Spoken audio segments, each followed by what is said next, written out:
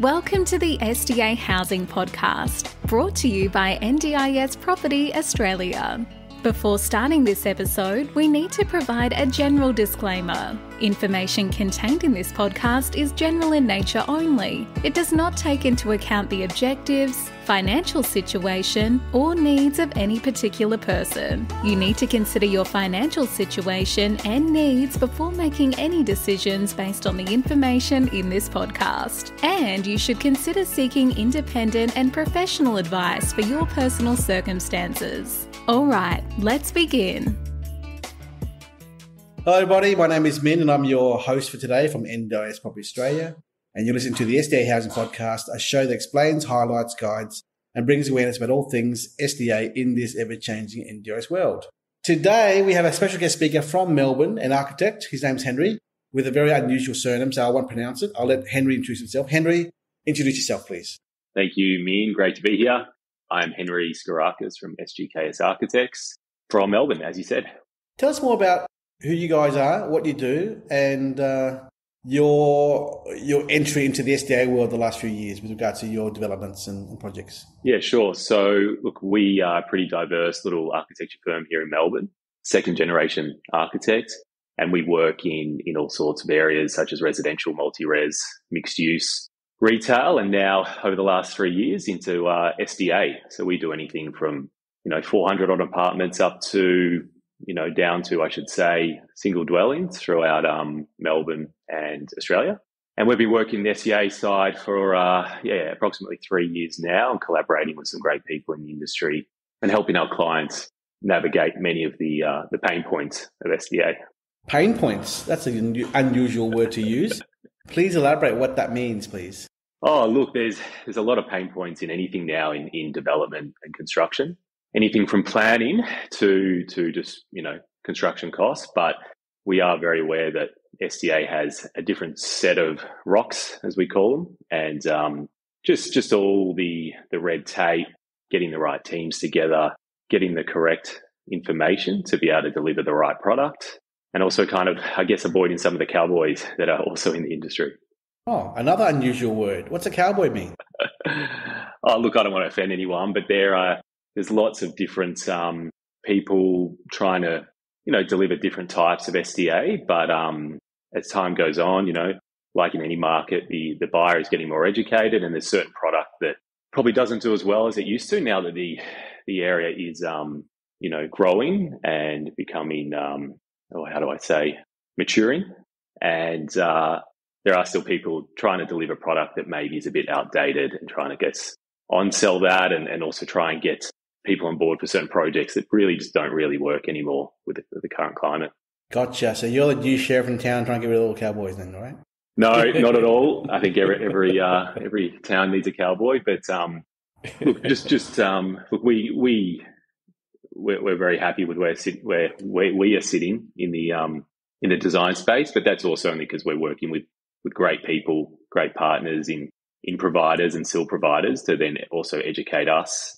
So we work, collaboratively as a group to achieve the best result for our clients, and also, social impact and the best product for participants as well. So you specialise in multi-res, a lot of SDA apartments in the marketplace for Melbourne. What makes a good project in terms of SDA apartments? I mean, describe the internals, externals, the amenities. What have you seen out there that, whether it's your jobs or other people's jobs, what have you seen out there that actually looks and feels right for the community? Look, it also depends on lots of factors there. It depends on location, obviously, is number one.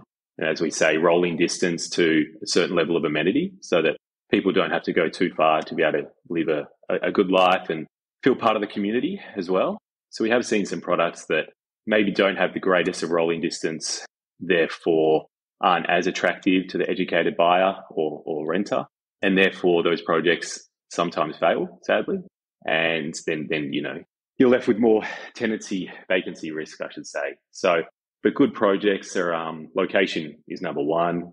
We are finding some people like to salt and pepper, 10 to 15 within the bigger projects. And there are other people that prefer to have a standalone, 8-pack or 6-pack, as we call it. But as we know, we don't know the end user until later in the project. So it is quite speculative and there is an element of risk.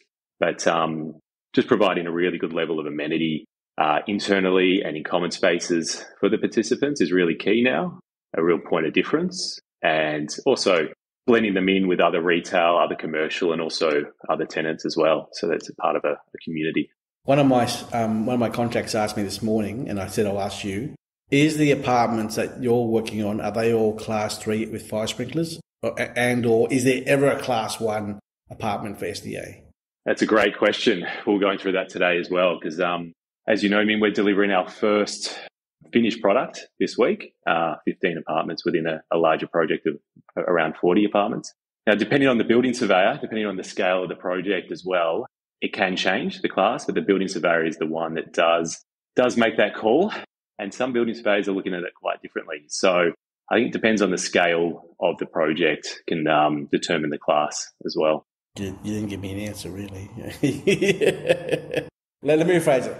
A lot of people, being participants, providers, families, and promoters of this product, would agree that in a multi-res building, obviously it's hard to get out, obviously. So you would assume that there'll be fire sprinklers in all these apartments. But that's just an assumption based upon, as you say, the building surveyor. But the common sense approach says, well, why would you build a block of units or apartments in a 6-pack or 8-pack or even a high-rise without fire sprinklers whereby they can't get out or it's put them in danger? That's common sense, I guess, yeah. That's right. Why would a building surveyor say, my question is, why would a building surveyor say, no, you don't need fire sprinklers in a high-rise apartment for well, look, some of these, as we call them, say a 6-pack, might have 4 on the bottom and 2 on the top, and therefore you can start to look at different types of egress and fire access as well. But look, there is such things. We've put sprinklers in all of our projects to date, and touching on the point that is what complies versus what is also good design and common sense, as you said. Now, we always try and push good design. So one issue I think with the industry is that certain products comply, but they don't make sense. There's no common sense, and it's not great for the participant. So what we try and do and educate people is that, yes, you can make a product that can get ticked off and can comply, but the reality is you've got to have a point of difference, and good design doesn't always mean compliance. It means taking it to the next level and creating a better product than just ticking the box. So to answer your question, we have put sprinklers in all of our projects and we push that. Some of the smaller ones, I believe you may be able to get away without, but as you said, with an educated buyer these days, there's no reason why you wouldn't. And also you do get a little bit of extra rental return if you have sprinklers in the building. Gotcha. So the Preston project you're looking at the moment will be fire sprinklers in Class 3 then? Definitely. That's right. Gotcha. Yep. My next question is, what are the areas around Melbourne that you are working on for pipeline product for SDA projects? Yeah, so being more in the multi-res and apartment projects, it does start to limit where we can sit. So we look at residential growth zones, mainly mixed-use zones, all within satellite cities and activity centres throughout Victoria. Now, generally, they're around stations, train stations, supermarkets, retail areas, some commercial hubs as well. And we do that because they're close to a good amenity of public transport. And as we say, rolling distance to a whole range of amenity for the participants. So some of the projects we have, people are bringing to us, and then some projects we're also scouting for different people in the industry through mandates that they require. So you've mentioned to me in the past, Thomastown, Preston. What other areas around Melbourne are you reviewing at the moment or pipelining? Yeah, so what we're doing is we're essentially following train lines down to different areas. And so we're going east, southeast, north. So at the moment, we're also looking in Baronia and those sort of areas. So that's sort of southeast, also down into Frankston. As we do know, if it's a developer-driven project, then the land cost component is a huge portion of the project. So if you can get out to those other residential growth zones, which are on some of the other train lines through the south, as I said, Thomastown again in the north is a great one, all the way out to sort of almost back as much. You can go west as well. Sunshine's a great one where you can still get decent land prices in growth zones without going crazy, and you have that ability to do high density. So some of these areas you can quite easily do 6, 7, 8 levels and you can pepper in SDA, or you can get smaller sites on the peripheral of the growth zone and, do your standalone 8 or 10 as well. So again, we look at anything that's within sort of 800 meters to a kilometre of a train line, and that's sort of where we start. But we are also getting asked now to look at sites further out because people do need other product as well. And it's as long as it's near a bus line or a disability tram line as well. But we are finding, we're doing quite a few in Baronia at the moment, which is a great spot. To our listeners out there who are listening, if you're a developer or investor looking at getting into more of a project's capacity, obviously there's more to just having a train line as a criteria. Obviously, look at government infrastructure spend. I mean, I know in Sunshine there's a big amount of money being spent for by the government in that local area there. I was there in Sunshine with your colleague, Frank, about 3 weeks ago, and I loved the walking around with him, understanding the marketplace there, and him telling me that there's definitely more capacity for development there in the area for there. So government spend, amenities, hospitals, medical centres, train lines. That's the first, I guess, vetting criteria that you would have to consider as an investor or a developer yourself. But then also looking at the SDA data. Henry, do you actually explore the data yourself at all, or do you rely upon external consultants to talk to you about data demand? Yeah, look, we do rely on our relationships with our providers and our SIL providers because we have been told by more than one or two people that the data isn't always too up to date or accurate, but I'd love for someone to tell me otherwise. But we do use the data for sure.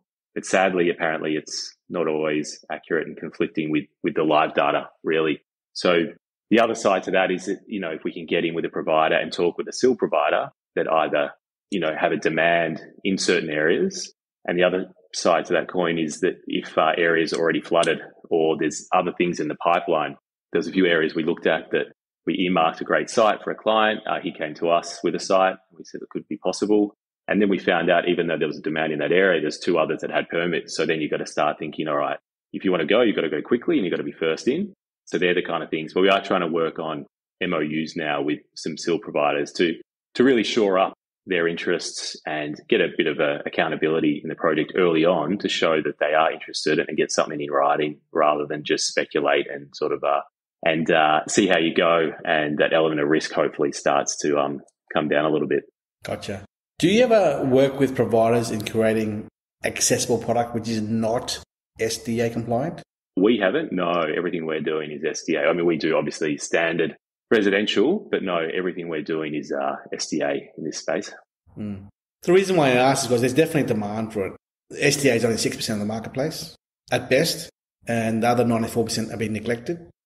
Or should I say, not everyone who's in a wheelchair is qualified for SDA funding. So they're being left out in the dark there at the moment, and it'd be good for more developers and investors out there who may not want to invest in SDA, but wants to contribute to the community and think about specially designed custom bespoke designs in a project apartment complex to have it more flexible for those people who are still disabled and are in wheelchairs but do not qualify for SDA. That's all. And also, can you also explain to our listeners, Henry, the density compliance requirements for a site, how that works? I mean, originally I thought it was 10% of a complex, no more than 15. But can you explain those numbers how the NDIA mandate those calculations as to densities, please? Yeah, look, we were under the same impression for a while, but we've had people more educated than us tell us that currently it's up to 15 in one project with one address. So if you only have 15 apartments, you can do 15. But if you have 100 apartments, it's still only 15. 15 also require 2 OOA studios. Don't have to be full apartments, but studios. So, you're sort of up to the number of 17 as a maximum any one project. Now, obviously, you can come down from that. But we have seen a couple of projects that are almost clustered and almost have 2 separate buildings, although they're linked and with 2 separate entries that sometimes can then put in another 15 if there is sort of 2. They're technically one building, but if you can get 2 addresses to the building and sort of separate, there are ways to get more in there. But again, then it comes down to market and demand as well. Can you also, I know the answer to this question, but can you also explain to our listeners why the concierge model of 10 and 1 is the benchmark, but 15 and 2 is more ideal rather than 15 and 1? So why is there a 2 OOA for 15 and not 15 plus 1, please? So we've found there's a few reasons for that. Well, one being that, some people that are high physical support. So we generally design everything to cater for high physical support. And knowing that not everyone in each apartment will require high physical support, but the floor plans are quite similar to fully accessible. So it's more just about adding a few extra provisions to give the developer or the owner the opportunity to potentially earn a little bit more and then also have the opportunity to have different types of tenants in. But the thing with high physical support is that some people have, a dozen or more touch points per day. So therefore they don't just have one carer. They might have two carers or they might have three carers. And then when the carers do handover as well, then there's more and more carers. So you do need quite a bit of space and amenity for the carers, because it's not always just one carer using that unit to sort of do what they need to do in it. So anything over 10, if you're up to 11, you need 2 OOA apartments. So anything between 11 and 15, you need 2. But yeah, anything up to 10, for compliance, you just need the 1. So I think it does come down to the amount of carers that will then be servicing those 10 or 15, and also the number of carers as well. Gotcha. A point that's been very contentious in the marketplace with lending the last 6 months or so has been the ownership of the OOA in a concierge model, be it 10 and 1 or 15 and 2. The concern by the lenders are, what happens if someone sells off the OOA apartment, the one-bedroom apartment, and then makes the whole complex of SDAs negligible? Because to qualify for SDA funding, you have to have the on-site concierge OOA office.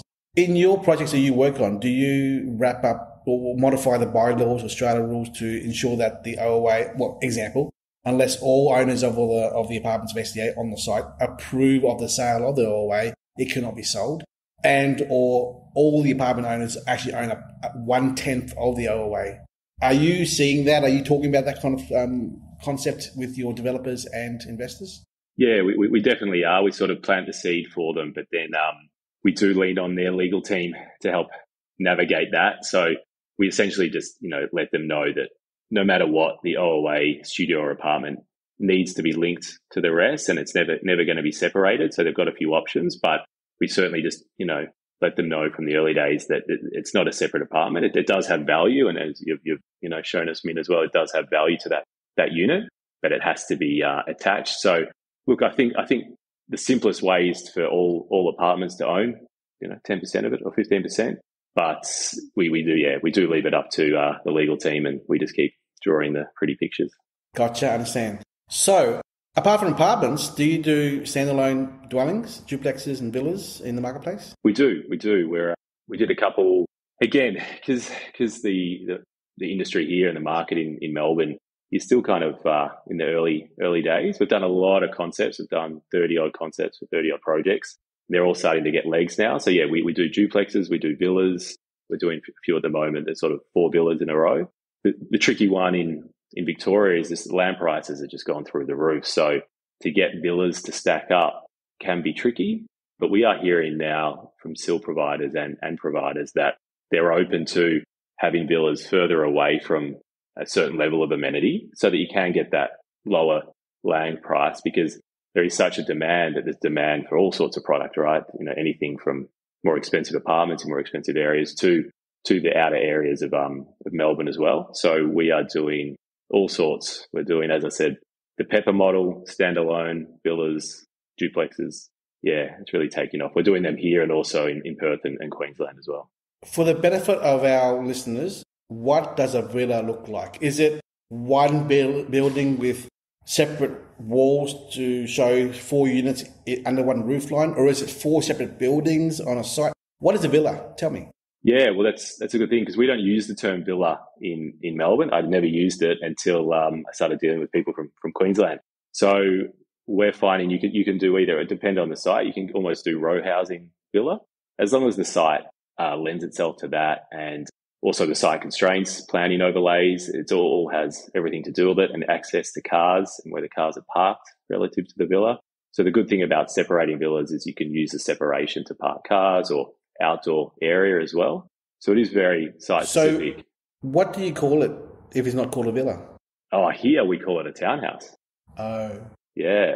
And it's quite rare for people to build single level townhouses now in Melbourne. You just don't really see them. They did them a lot between the 60s, 70s, 80s, even the 90s as well, sort of the red brick or the brown brick single level. But now, just with land costs and obviously demand for housing, everybody goes up, because that's, same land value per townhouse or villa, but you get more amenity because you go up. So the single level model obviously is coming back in because of SDA, but then it all comes down to the land component and the value of the land, and that's where sometimes it just doesn't work here, sadly.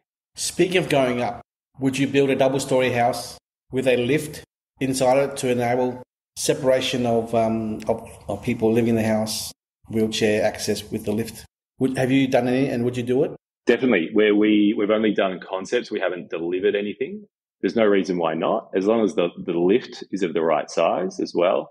And then it all comes down to feasibility. So the ones we were doing with a lift was more for someone that is employed as that themselves has a disability, rather than a developer coming to us and saying, this is what we're going to speculate, this is what we're going to deliver, because it is a much more expensive product.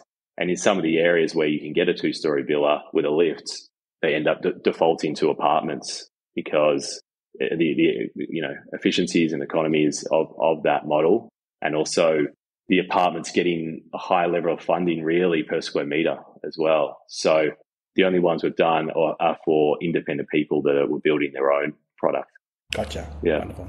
Henry, any final words of advice for any listeners who want to engage an architecture firm like yourself to do individualized concept drawings for a block of land for a dwelling versus someone who may own a larger block of land who may be considering getting to a 4-pack, 6-pack apartment complex? What's your advice before they come to you to engage?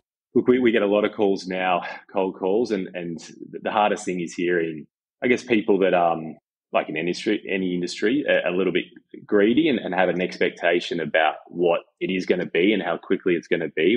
Some people liken it to the childcare craze that went on and is still sort of going on. But the thing is, you don't get a commercial lease with a stack of apartments. That's probably the trickiest thing. We're not really seeing head leases as much anymore. And a lot of developers are calling saying, I want a head lease of X amount and I want it guaranteed and I want a commercial lease, and then the tenancy pays all the outgoings.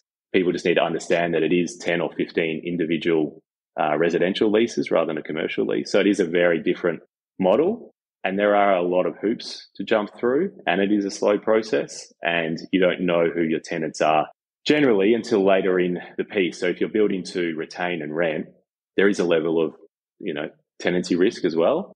But it is a great social impact project, a great way to go down, and it also can really underpin projects.